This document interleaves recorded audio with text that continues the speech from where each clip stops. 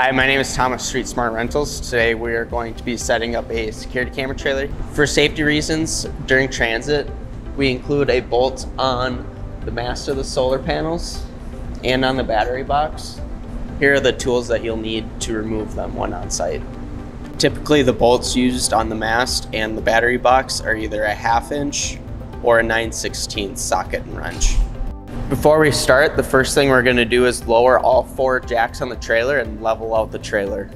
There's a pin here that you can pull out, lower the jack, and crank it up.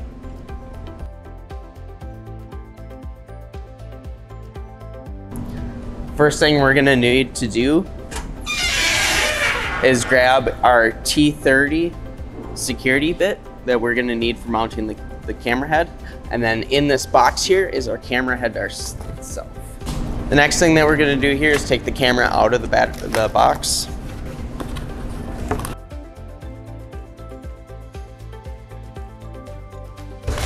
And we're gonna wanna save this box here and put it back in the battery box for when your rental is over. We can store the camera head back in it.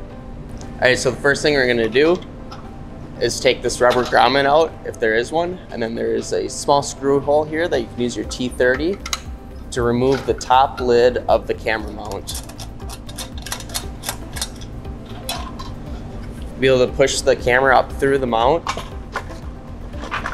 give it a short twist, and I'll lock it in, and then we have 3 screws on top to tighten down the camera.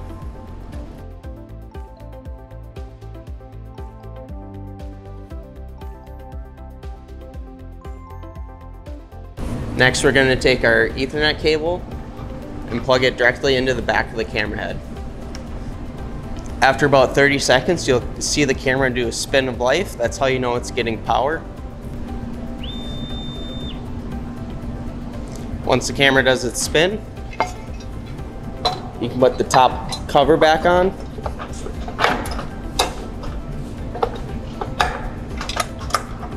Tighten it back down.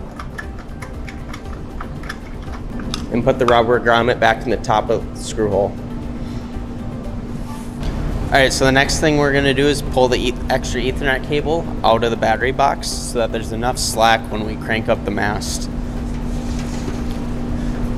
So you can pull it from the outside and just kind of guide the cable through.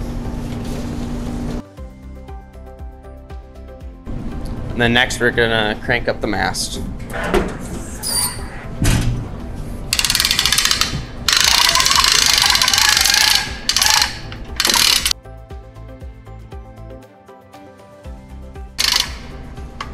You'll know it's all the way up because it'll stop. You won't be able to rotate this anymore.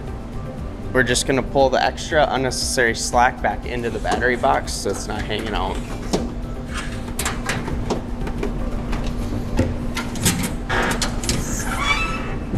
So the last thing that we're gonna do is we're gonna find south. I have a compass app on my phone. You can see that way is south. So we're gonna rotate the solar panels. There's a pin here that you can pull down, and then the mast will rotate freely.